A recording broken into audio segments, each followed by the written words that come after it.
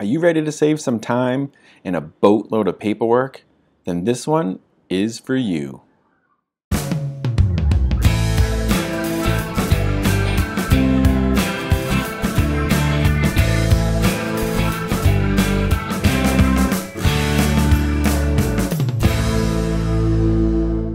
Let's start by making a Google Form. So go to New, More, Google Forms. Okay, so we want to name the form. So that'll be the first thing we're going to do. I'm going to call this one, and there's the typing in, Science Quiz. The nice thing about the Google Forms is that it's really handy for gathering information. You can use it for quizzes. You can do surveys for students, for parents. I like to collect parent info, email addresses, best contact information like phone numbers. Great to start a class. You can do bell ringers with them, tickets to leave at the end of class.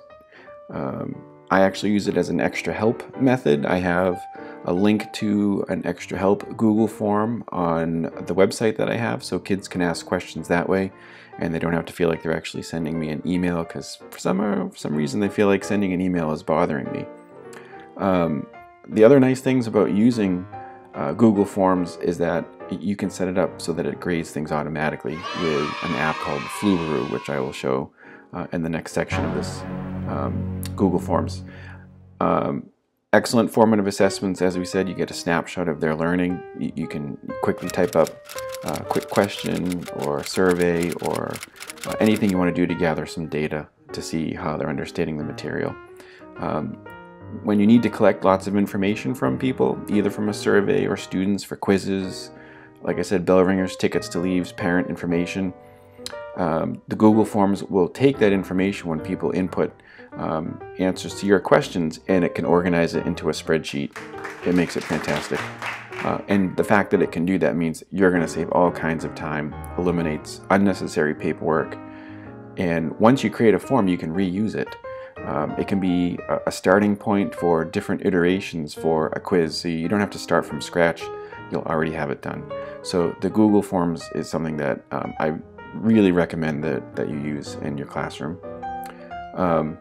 So what can you do with Google Forms? Well, this one I'm just calling Science Quiz. So I'm typing in the title up here, and if you just click up where it says the untitled form, it'll automatically name that for you. Form description, you can put whatever you want over here. So this is just a sample quiz. And then you have different questions that you can ask. So you can add new questions over here. You can add different titles that will come up. So if you wanted to have like special headers, you could do that. You can add images, you can add a video from YouTube, you can also break it up into different sections. And when you add the questions, you have all kinds of choices for questions. Now I don't use all these, but you have all these kind of options. The ones that I use most of the time are multiple choice. Short answer is good. Paragraph, I'm going to be honest, it's not really the best for paragraphs because your answers come in a cell in a spreadsheet, and sometimes that's a pain in the neck to read. Checkboxes can be pretty handy. For surveys, linear scale, perfect. I use that all the time. You can kind of play around with those when you're making your own forms. So I figure what we can do is just kind of make a quick set of questions, and then we'll see how this goes. The first thing that I always recommend when you're doing this is telling the class or the block, so then it makes it easier to organize later on. So I'm just going to keep this one as multiple choice. And so the first option here is 1, and then to go to the next one, I'm just going to hit enter. 2, 3, we have currently a 4-block schedule. The other thing that you can do is you can make this question required, which means that they have to answer it in order to move on. So that's an easy one that you want them to be able to answer. Make that one required. Okay, so we want another question. So it's as simple as just hitting the plus sign. Add another question. Here's the next one. So maybe name is good. And you know what? This should probably be required. The forms also recognize the put name, automatically put it as a short answer, right? That's one of the things that you can choose. By default, it comes as multiple choice, but we just put it as short answer, which is what we absolutely want. The other thing that you may want to do, and it's kind of handy, is this little button over here, these 3 buttons. If we click on this, there's some other options. So description is kind of a handy one. So what you can do is you can put in maybe something for clarification, something like, or a format. Maybe you want last name, and then maybe you want first name. And then when the students answer the questions, you'll be able to organize it and alphabetize it literally with just a few clicks of the mouse. Okay, so let's add another question. I think for this one, since this is a science quiz, I do teach science. We're going to do some science questions. We'll do just a couple.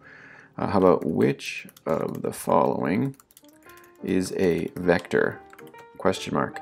So we'll keep this one as a multiple choice. So we'll click down here. How about speed? What else? Velocity,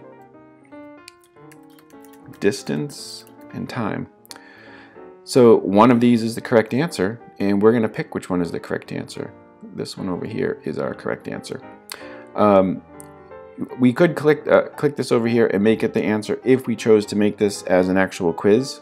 I'm going to show you that we're not going to do that. I'm going to leave this one as not required in case a student wants to skip it. That's completely up to them.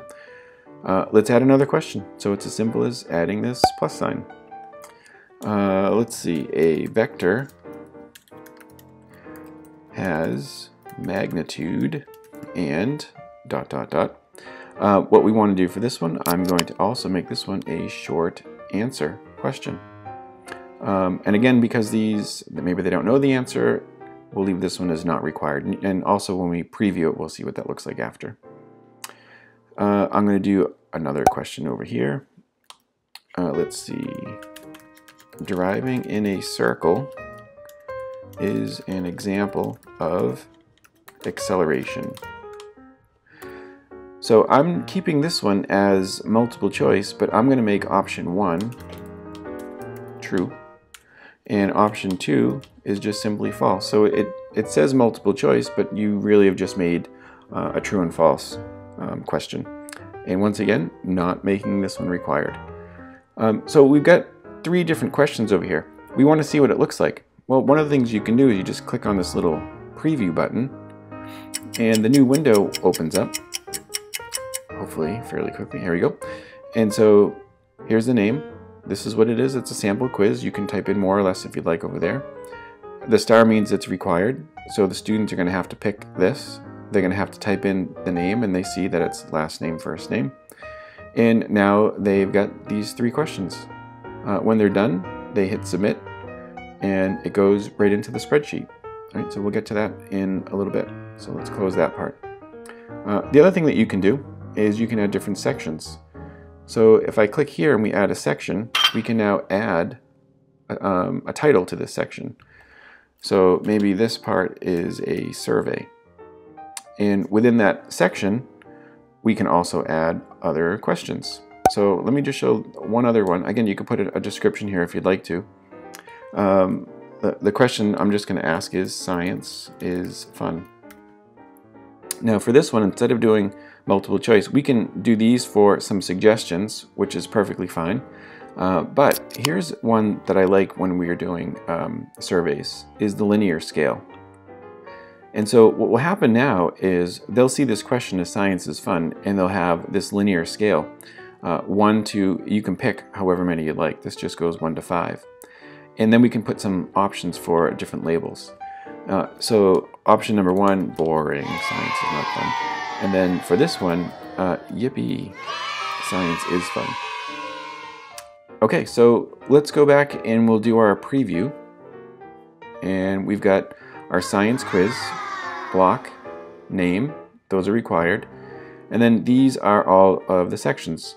So let's just, to go to the next section, we have to click something here. And for this one, we'll just do, this is my name. And we don't have to answer any of these.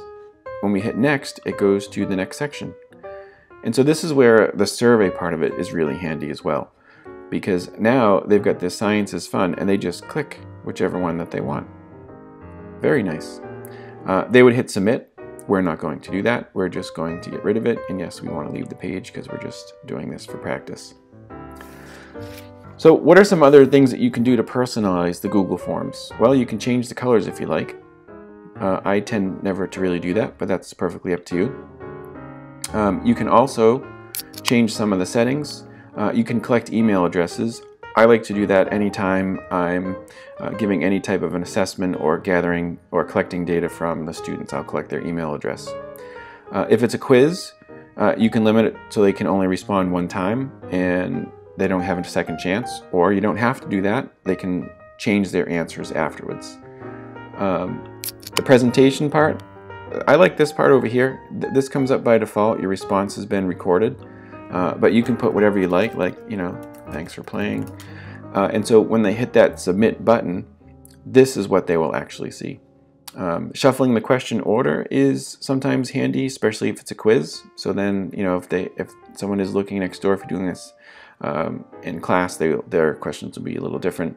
Progress bar, I almost never use that one. As far as making it a quiz, you can actually make this a quiz clicking on here, and you can put in the answers, which is what I tried to do earlier. I, however, use something else for correcting Google Forms as a quiz, which I will show in part 2 of the video. Once you have all your settings done, you hit save and it's ready to go. The other thing that you may want to do, which I recommend at this point, is when you click on responses over here, you have this button that says accepting responses, or you can have it so that it's clearly not accepting responses. And so if it's a time event, maybe it's an extra credit question that you have on that online or something that you want the kids to answer before they take a test or something, you can have it accepting responses, and then once it's time for the test, you know, time has expired and you can clearly turn it off. We also have some other options over here. If you wanted to, you could have this checked off just by clicking it, and anytime someone adds a response, you'd get an email notification. I personally don't like to do that because you'll get emails all the time depending on how many are there. So I'm going to unclick that one. If you want to reuse one of the forms that you've done in the past, this is super handy. The questions will still be there. You delete all the responses and it starts over again, which is pretty handy. Okay, the other thing is this button over here is your new spreadsheet. So when you click on this, I always like to create a new spreadsheet, and what will happen is the name will be Science Quiz, which is what we named this form, and then it will just have responses next to it. And so when we hit create, we get our new spreadsheet. And so timestamp, it'll have the time and date when they took it. It'll have the block, whatever they picked, so you can actually organize by the block. Then you can have it in the name, by the name, and we had last name, first name, and then you'll have all their answers that are right over here. Right, so super handy. And when you look in the drive, it's right next to it. So we get Science Quiz, and then we've got the responses, and it's really handy to have. So now that we have this Google form and we want to share it with somebody, either we want to email questions out to parents or students, or we want to use it in our class as a quiz or a bell ringer, ticket to leave, whatever the case is, we have this send button over here. The send button is a way that we can share. So when we click on the send button, we have some options. We can email it out to people. I tend to not use this one because you'd have to have all the email addresses. This is the one that I use most. And what happens is it creates a link, and this link is really long. It's obnoxious. But what you can do is just shorten it, and that's a nice shorter link. If you wanted to make it even shorter, you could go to like bit.ly.com and it'll shorten it, squish it, so it's really, really small. You can then use this to embed in text if it's in an email, or you could copy and paste it. You could project it on the board. You've got all kinds of options for that. Collecting usernames is handy. Sometimes schools will have different user accounts for the students. So there you have it. Give it a try. Go through the different types of questions that are over here. You can practice making some sections, and you kind of just have fun with the Google Forms. In the next video, I'm going to show what do you do once you get all the data that's collected. Thanks for watching.